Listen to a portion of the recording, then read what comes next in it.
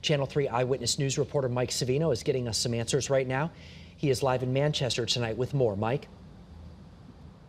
Yes, Mark and Aaron, unfortunately, some of the highest price increases are on the necessities. And for people who are even seeing some increases in their paychecks, this rate of inflation is just going up too fast. And it ain't over yet, so it's gonna get worse actually.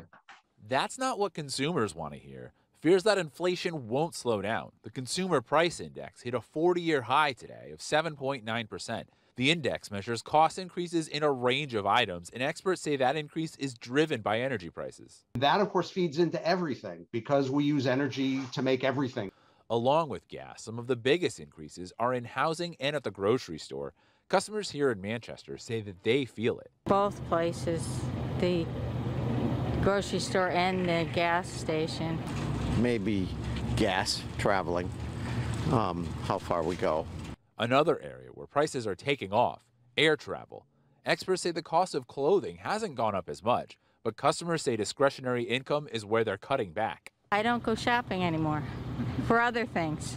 As inflation continues at this historic rate, people who got raises in their paychecks are suddenly finding that extra money is gone. I think it's a lot more important question.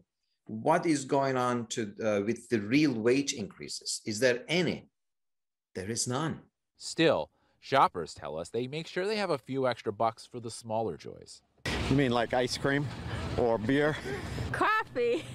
I have my K-cups delivered every 10 weeks.